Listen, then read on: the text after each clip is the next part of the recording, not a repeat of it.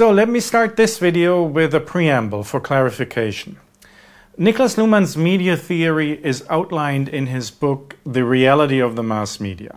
This was written in the 1990s toward the end of his life. And it's exclusively about traditional mass media like print media and TV. Luhmann neither knew the internet nor social media in the forms we use them today. However, I think most of his mass media theory is very much applicable to social media as well. Often his theory seems even more relevant for social than traditional mass media. That's why I regard it as a general media theory, and not just as a theory of the mass media. In the previous video, on some basics of Luhmann's social theory, we saw that he agrees with the common sense insight that mass media manipulate. But unlike many mainstream mass media theorists, his aim is not to complain about this and to formulate the impossible demand that the media should either stop manipulating or manipulate only in a proper way. Moreover, Luhmann is no fan of media manipulation theories like Chomsky's, which seek to identify some secret manipulators who pull the strings behind the scenes, like in Gothic novels of the 18th century, as Luhmann says. Yes, there are manipulators, but they don't steer the media from the outside. They are part of the system. And they are not hidden in the dark.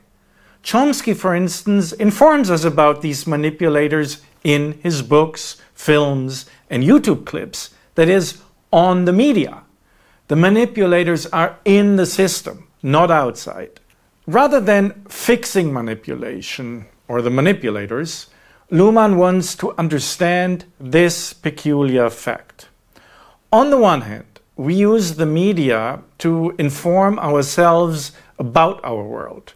But on the other hand, we know there's something fishy about them. And Luhmann suggests this is precisely what makes them interesting and very modern or postmodern. As an aside, Luhmann doesn't really like the distinction between modernity and postmodernity. He prefers calling today's society modern rather than postmodern. But actually his theory of today's society is quite postmodern. The first sentence of The Reality of the Mass Media is: what we know about our society, and indeed about the world we inhabit, we know through the mass media. That's an exaggeration, obviously. Actually, we don't know everything through the media. You don't know your parents or what you had for lunch through them. But we know through the media that which is known to be known. Als bekannt bekannt. Not just to us individually, but at least potentially to everyone.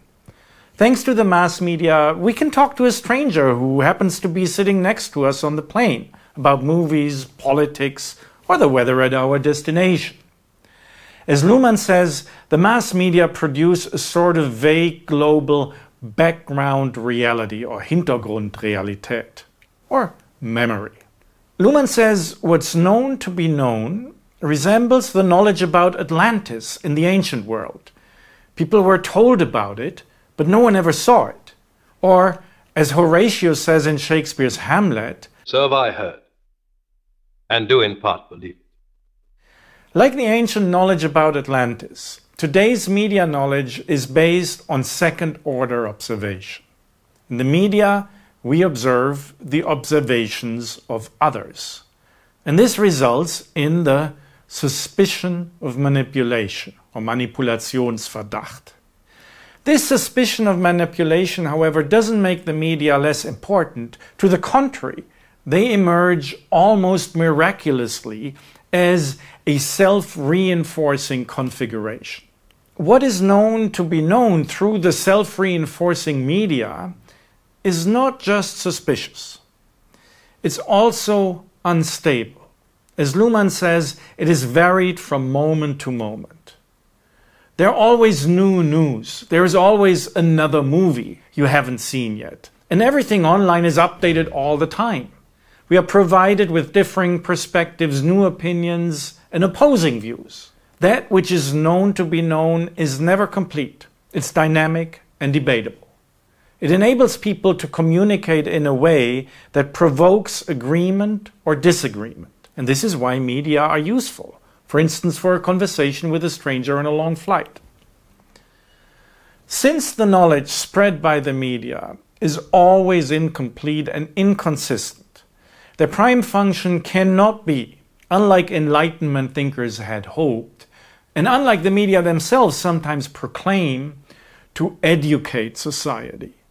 The media can't really generate more knowledge or raise conformity to norms, says Luhmann. For such education, the media are too contradictory and too partial.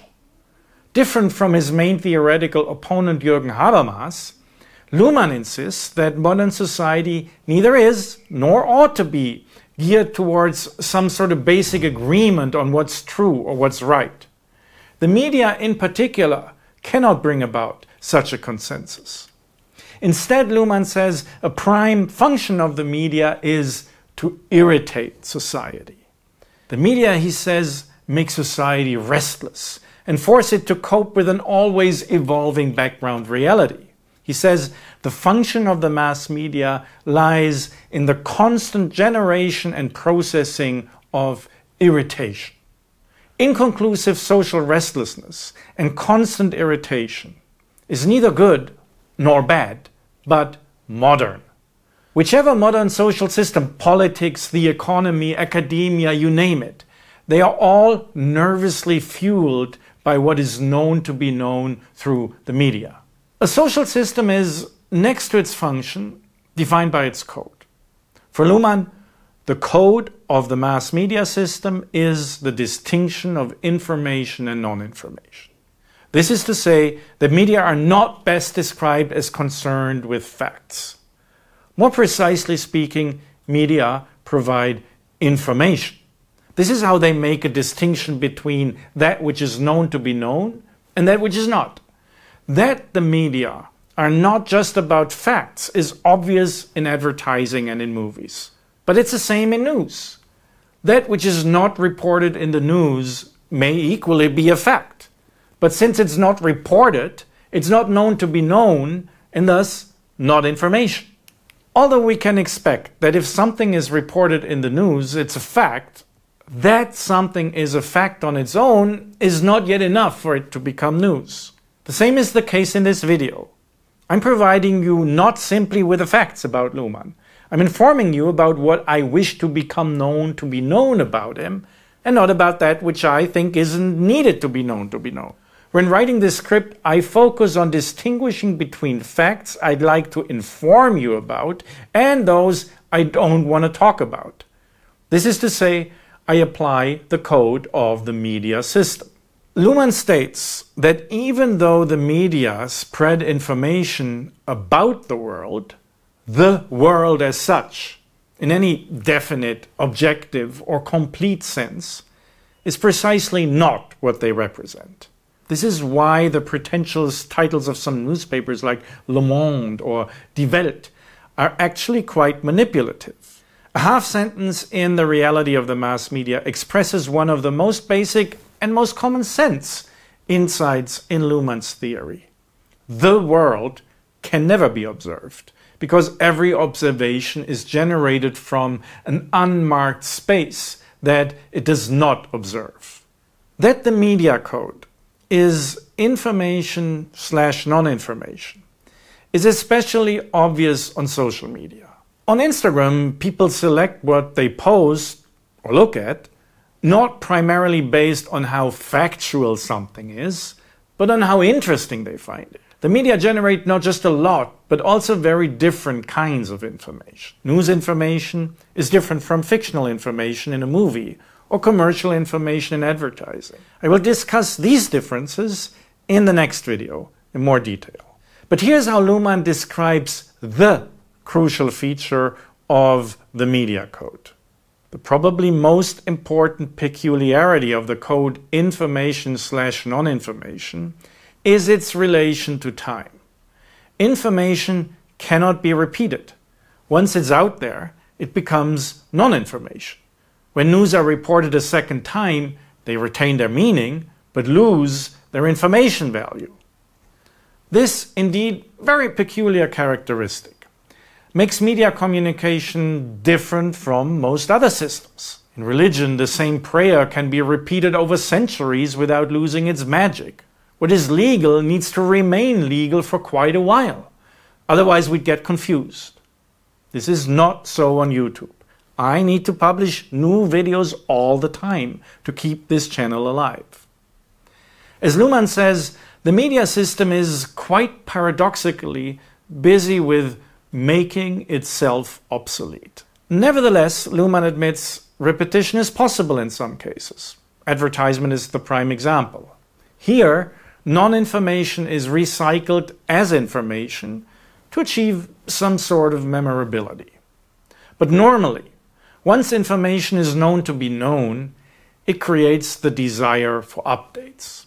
Luhmann writes, just like the economy generates the need to replace spent money, the mass media generate the need to replace redundant information with new information. Fresh money and new information are central motives of the dynamics of modern society. Because of the peculiar ways in which the economy, and especially the mass media work, they become the accelerators of society.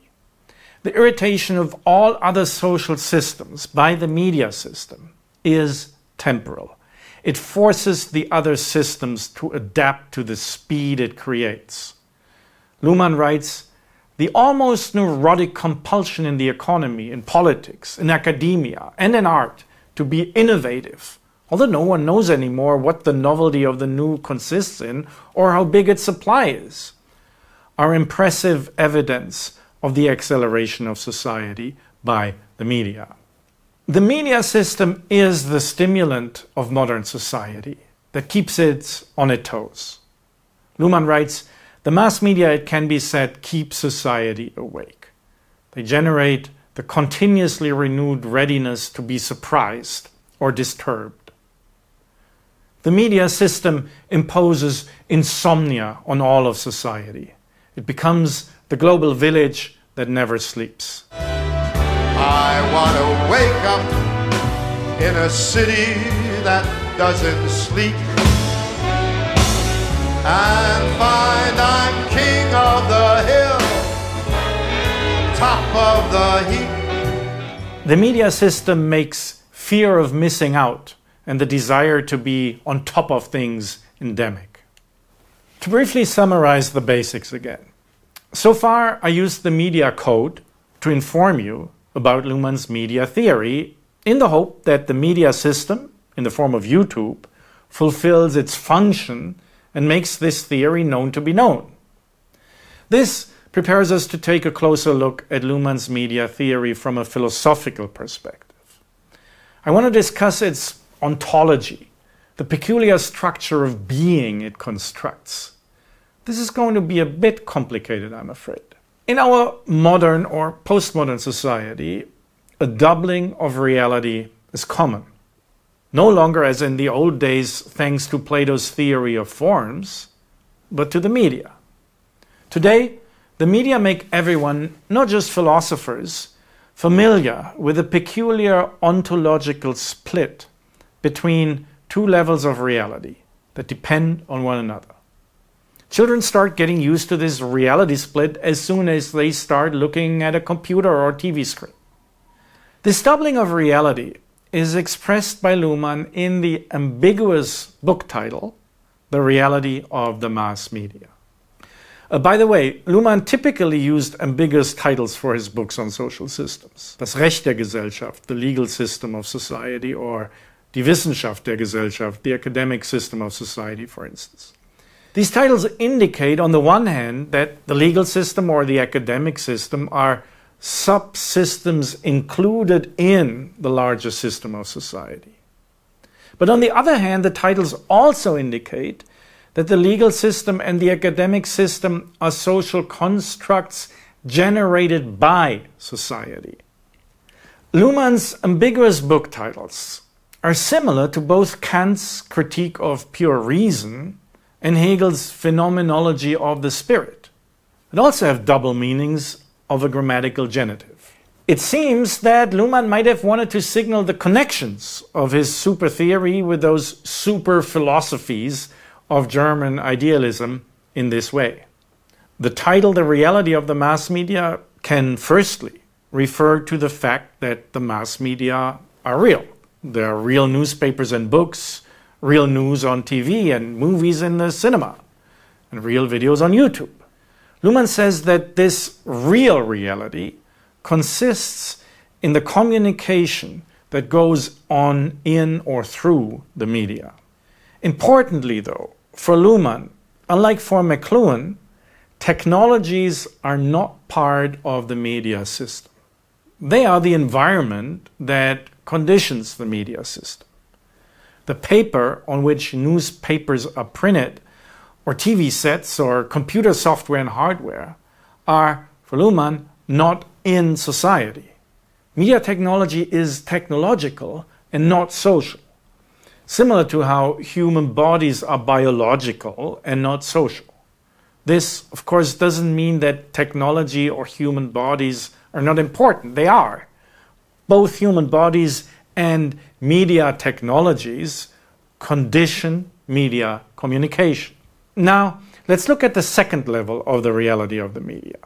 Luhmann writes, we can also speak of the reality of the mass media in a second sense, namely in the sense of that which appears as reality for them or through them for others. When you watch the news, the first reality is the journalist you see talking about events. The second reality are the events the journalist talks about. Similarly, the first reality of this video is me talking about Luhmann, and the second reality is Luhmann's media theory that I'm presenting to you. Since early childhood, we learn to distinguish these two realities. It's simple. But, although, as Luhmann says, this may seem completely trivial, it is philosophically quite significant. Let's look at these philosophical implications for a moment, which leads us beyond media theory and toward the relation between Luhmann's systems theory and Kant's transcendental idealism. When Luhmann describes the second reality of the mass media as that which appears as reality through them, he actually refers explicitly to Kant. Kant said that whatever we know appears to us in the way human reason, that is, the mind or consciousness, constructs it. The purpose was by no means to dismiss these appearances as unreal, but to the contrary, to describe the cognitive means by which an apparent reality is generated. Luhmann makes a very similar move. However, he does not analyze the generation of an apparent reality by means of consciousness or the mind or reason, but by means of communication, and in this case, the media system. Luhmann, however, does not just agree with Kant. He goes decisively beyond Kant. Especially in modern society, Luhmann states, we observe in the mode of second-order observation. The reality that appears to us is often not a simple reality, but a reality we see as being observed. When you watch this video on Luhmann right now, you are aware that you see me reconstructing Luhmann's theory, and not the thing in itself, not Luhmann's theory as such. However, while you can see that I am constructing Luhmann's theory, you cannot see how you construct your own construction of my construction of Luhmann's theory. In other words, using Luhmann's terminology, you can see how my frames condition my understanding of Luhmann. But while you do this, you cannot see the frames that condition your understanding of me. While we cannot see our own frames while observing the frames of others, we can, as Luhmann often says, autologically conclude that our own frames are always at work. And this has philosophical consequences. Unlike Kant, who claimed that his own critique of pure reason was not itself subjectable to a further critique of the critique of pure reason, but somehow fundamental or in Kant's words, transcendental, Luhmann never claims to be able to reach such a transcendental ground. His media theory, too, doesn't claim to be a definite, fundamental, or transcendental description of the reality of the mass media. In his own words, Luhmann says that his constructivism does not deny that reality exists, but it does not conceive of the world as an object, but rather in the phenomenological sense as a horizon, and thus as unreachable. Returning to media theory from these philosophical and methodological reflections, Luhmann states, "Our question now takes on this form. How do the mass media construct reality? Or, in a more complicated way, how can we as sociologists describe the reality of their construction of reality?" And this means the question is not how do the mass media distort reality through their specific way of representing it. Asking this would presuppose an ontological, objectively accessible reality at hand, which could be known without construction. Here's a short conclusion of this video. For Luhmann, the media system is one of many operationally closed, autopoetically self-reproducing, evolving communication systems that construct reality in the mode of second-order observation. Another such system is the academic system. From the perspective of this system, Luhmann's theory observes how the media system observes. Interestingly enough, right now you in turn look back at Luhmann's academic observations of the media system through this very media system. In our complex modern or postmodern society, we do such complex second and higher order observations all the time. In the next and final episode on Luhmann's theory, we'll climb down from these meta-media theoretical reflections and get back to some very concrete analysis of the media. We look at news, entertainment, and advertising, and a few other things.